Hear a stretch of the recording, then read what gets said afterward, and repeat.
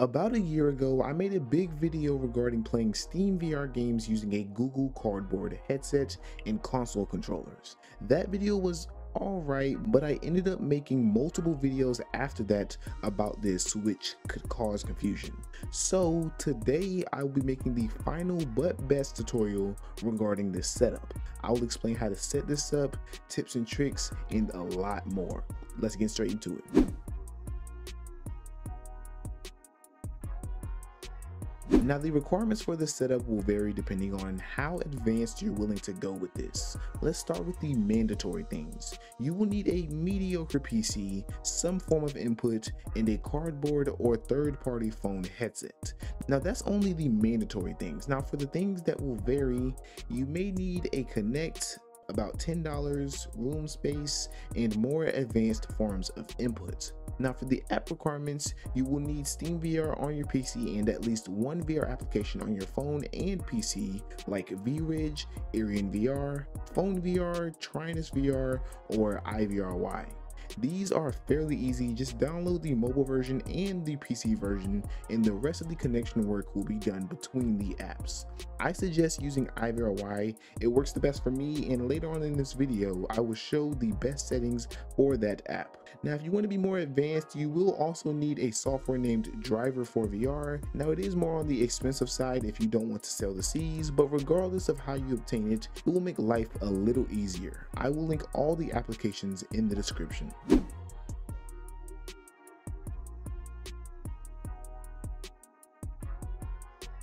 First, let's talk about how to set this up. There are many ways to approach this setup, so I'll start with the tier 1 version of this setup. If you're only looking for a seated experience with no arm tracking, you can easily use your phone headset and a PlayStation or Xbox controller. Now, this will indeed limit the amount of games you can play. Just go into Steam, search VR, then filter it by only VR games, then toggle the full controller support filter. These are all the games you can play with a console controller. Just connect the phone VR application of your choice to Steam VR, then open the game, and it should automatically detect your console controller and you'll be able to play. Now for tier 2.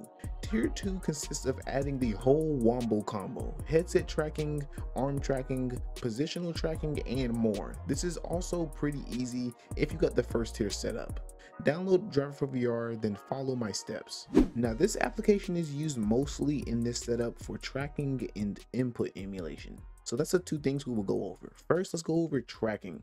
So just go to head tracking and then just click Connect Skeleton. They also have a few other ones in here, but in this setup we're specifically using Connect because I'm pretty sure that is the cheapest thing here, other than maybe webcam, but head tracking does not support webcam. So we're going to use Connect Skeleton. Then the same thing with hand tracking, we're going to also use Connect Skeleton, and this one actually has webcam. But body tracking you don't want to change unless you're playing something like VR Chat or another VR game that I am unaware of that benefits from having full body tracking. So yeah, don't bother with body tracking unless you're playing something like VR Chat or you already have a full VR setup and you are trying to add body tracking to your VR Chat character. So once you do that, you want to click on configuration and then go to tracking, and this will just let you configure everything regarding your Connect tracking, and you can see general settings, and it has the controller's responsiveness. So for instance, with the hand tracking, you can control how responsive your controllers are whenever you are moving your arms.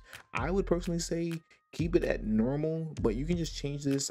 I don't honestly notice any difference between these three, but just keep it at normal or responsive, or if you see that very fast works for you, set it to that. So then you also have controller rotation emulation. This is good for if you are playing with two console controllers and you're not playing with something like Switch controllers that have rotation tracking.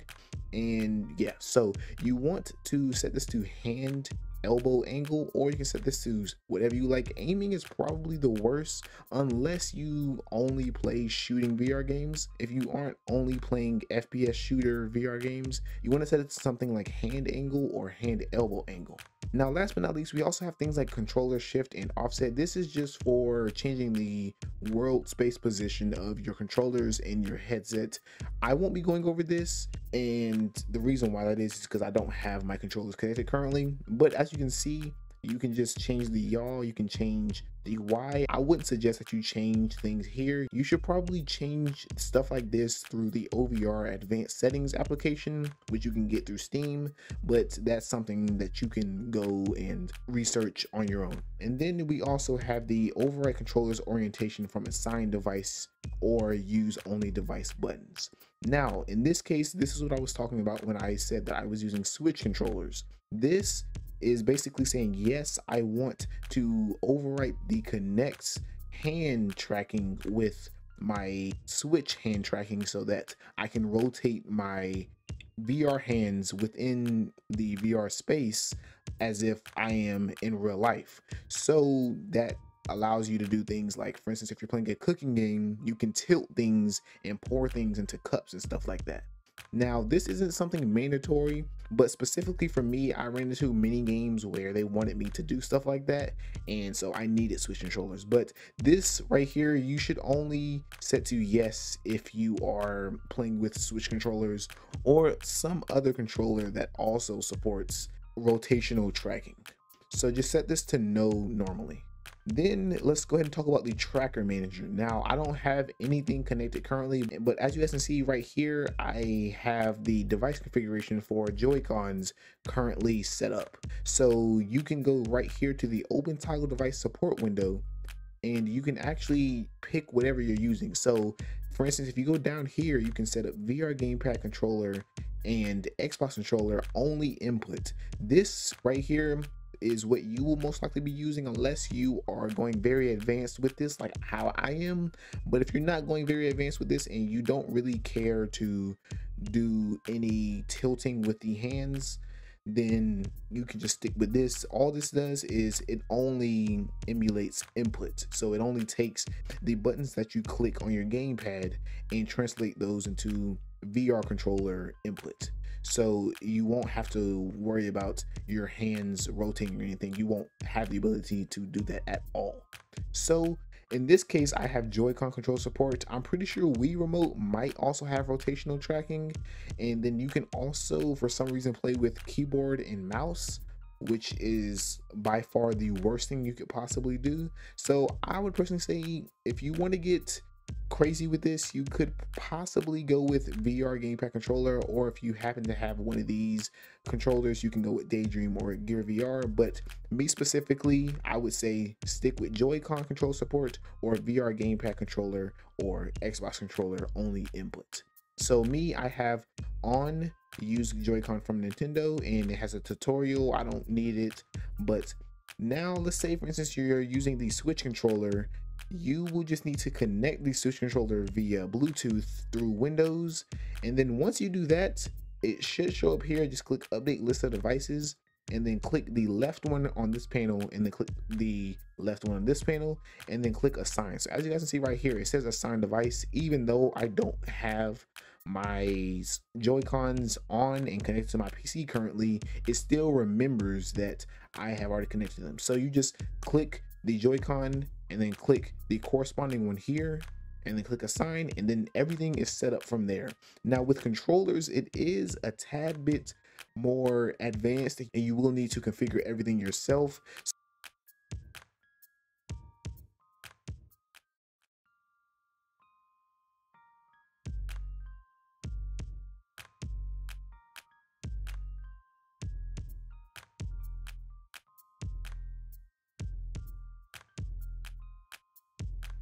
I also forgot to add the calibration and connect device settings. Calibration is just one button. Just click the calibrate button, then get into the view of the connect, and Driver VR will set everything up from there. Now for connect device settings, that just allows you to change connect view angle and change tracking type.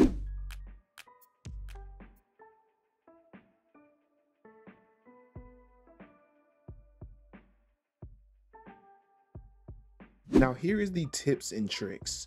Through my year of working on this, I had my ups and downs and definitely wanted to pull some hair out, but eventually I fixed most of my issues.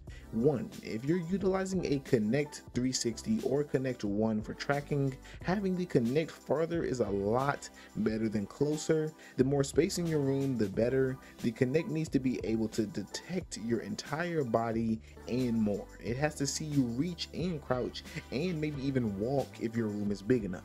2. If you have wireless controllers, use them, specifically Switch controllers. They make things a lot easier than wielding 2 wire controllers.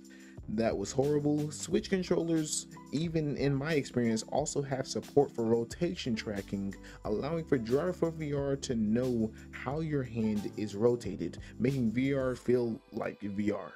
Last but not least, play this with a wired headset, meaning that you should use USB tethering to send the headset data to your PC.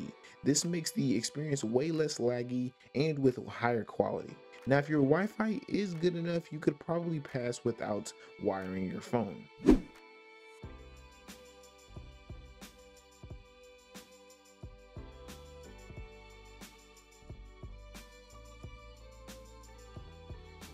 Now, to be honest, a lot of this is really preference based, but a few of these settings really matter. First, we'll start with performance. So you go to performance, and the frame encoder, I would personally say, at least in my case, JPEG and H.264 are the best ones. H.264 tends to have better quality, but you might run into issues with fuzziness in the camera and even some visual glitches, but that also just depends on what you have your bitrate set on. So you'll need to find the sweet spot. For me, I would say for the bitrate, set it to about 30 and then turn off auto adjust bitrate, because with the auto adjust bitrate on, that causes a lot of issues because your bitrate is constantly fluctuating, which will cause visual glitches regardless. So turning off auto adjust bitrate and then setting it to whatever your sweet spot is, that will almost completely get rid of all of your visual glitches. But you won't have any visual glitches at all with JPEG, but JPEG quality isn't nearly as good as H.264.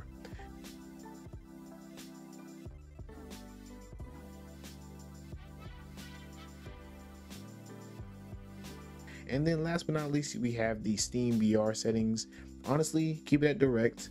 Render resolution, don't change this. You should honestly change this within the actual Steam VR application. Use room setup. I didn't even know this existed. And then you also have the head height. I also did not know that this existed either. So honestly, just keep everything the way it is. And if you want to experiment with this, the use room setup and the head height, you can. I honestly did not know that these existed, so go ahead and try it. Now that's the end of this video. I probably won't be making any more videos regarding this specific setup unless something big is introduced, which makes this even better. But no matter what, if you need help, I will always be lingering in the comments ready to answer questions. Thank you guys for watching, and I will see you in the next one.